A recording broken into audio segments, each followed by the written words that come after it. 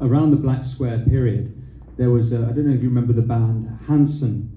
They had that song, yeah. So they broke up as a band, I don't know when, but a while ago. And on their social media, that apparently still existed, even though they didn't exist, they didn't post a Black Square because they didn't exist.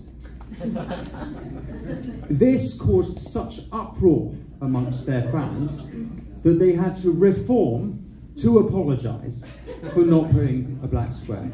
And it seems ridiculous now from the distance, but actually that was the atmosphere. Now, like everyone, I was shocked and appalled by the video of George Floyd, but we were all forced to basically support the Marxist organisation Black Lives Matter, explicitly anti-family, anti-capitalist, claimed